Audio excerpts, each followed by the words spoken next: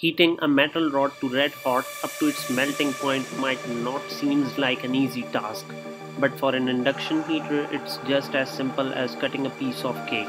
Induction heating refers to the process of heating an electrically conducting object, that is usually a metal, by electromagnetic induction through heat generated in the object by eddy currents.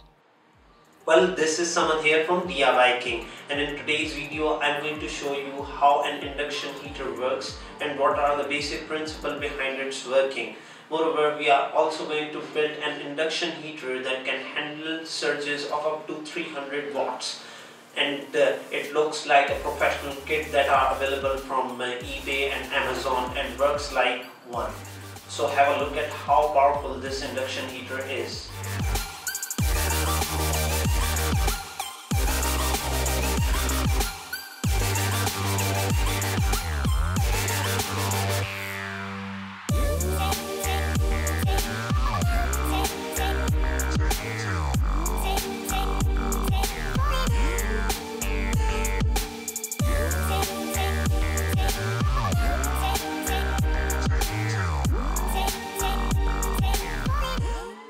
An induction heater consists of an electromagnet and an electronic oscillator that passes a high frequency alternating current through the electromagnet and thus inducing large eddy currents into our subject, causing it to heat up real quick.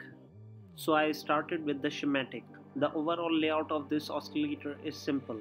The object here is to convert the direct current to a high frequency alternating current, for which we are going to use LC oscillator that switches the MOSFET at a high frequency of nearly 20 kHz for the heating to be most effective.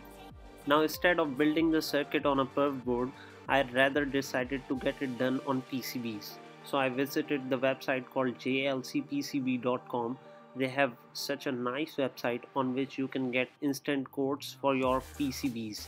All you need to do is to upload your Gerber files, and once these files are uploaded, you can verify them by the built-in Gerber viewers, which is a nice tool to have. Later on, you need to check out the options that are given below, and once you are done with that, you can just check out with your order. For the first order, you can get as low as $2 on 10 PCBs along with free shipment to your doorstep. So as I've ordered mine, I just received the parcel in just a week, and the quality is just way too good for the prices they are offering. So don't forget to check out their website.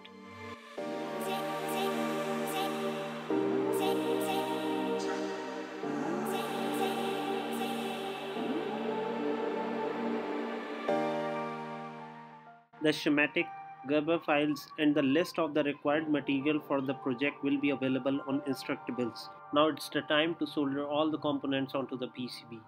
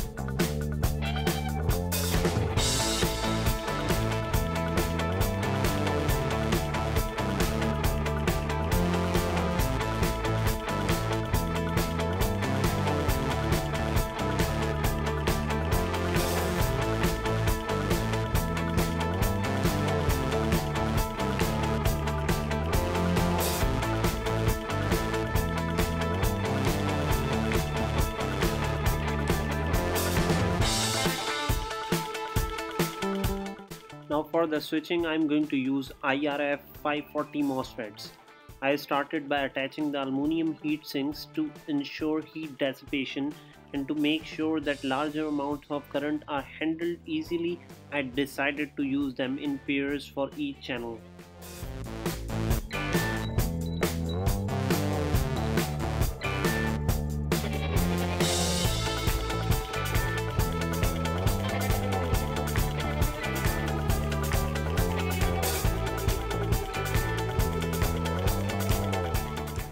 The capacitors that I'm going to use for this circuit are VIMA non-polar capacitors that are rated at 400 volt AC and 0.33 microfarad.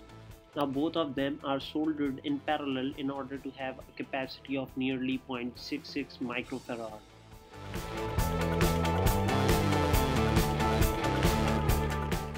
The inductors are made using some old ferrite cores that I found from old computer scrap and winding them using 1.2 mm insulated copper wire. I have given 30 turns, which is subjected to produce an induction of nearly 100 microhenry.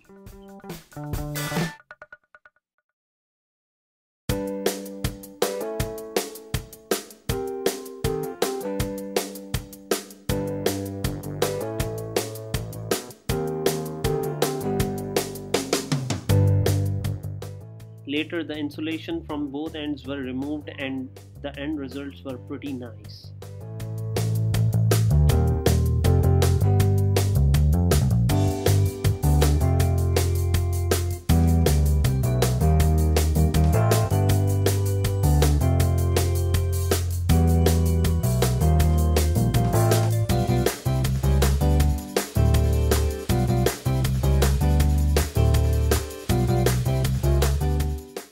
Now to mount the induction coil to the PCB, I'm going to use some pins that I've got from an XT60 connector to ensure that the main coil is mounted firmly to the PCB. I just cut out a pair of hatches onto the PCB using an angle grinder.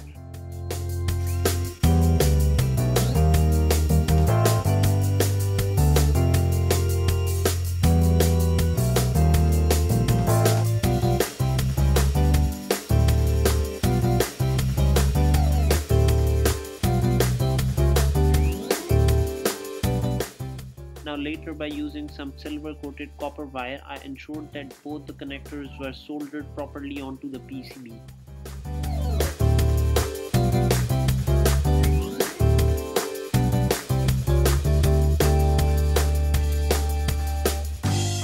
The induction coil for this heater is made out of 5 mm diameter copper pipe that is usually used in refrigerator compressors.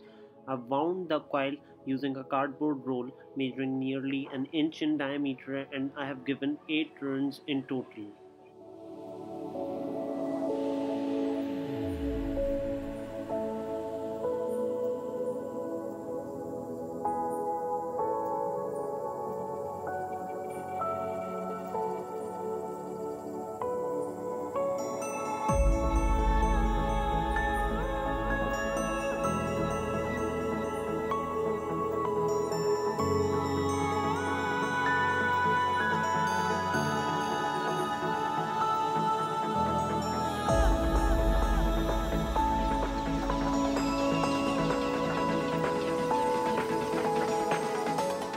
Here I'm using a 12 volt DC cooling fan that I've got from an old graphics card in order to cool down the MOSFETs.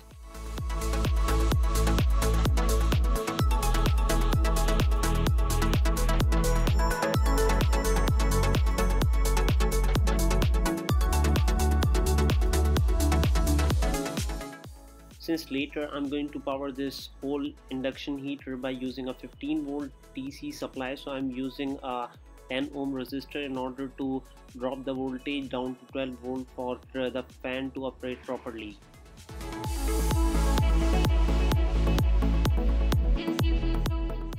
Since initially I was using capacitors that are rated at 400 volts, so they swelled up at the first run as the output peaks were larger than that.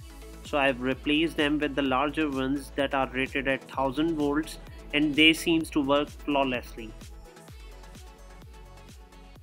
To power this induction heater, I'm going to use a server power supply that is rated at 15 volt and can supply currents of up to 130 ampere. just to be on safer side. Moreover, the results produced by this induction heater are outstanding. So guys, if you like this video, then don't forget to give it a big thumbs up. Moreover, have a look at some of my other videos as well. And for more upcoming exciting projects, do subscribe to my YouTube channel by clicking on the link just given over here. Thank you very much for watching this video, and I'll see you soon in the next one.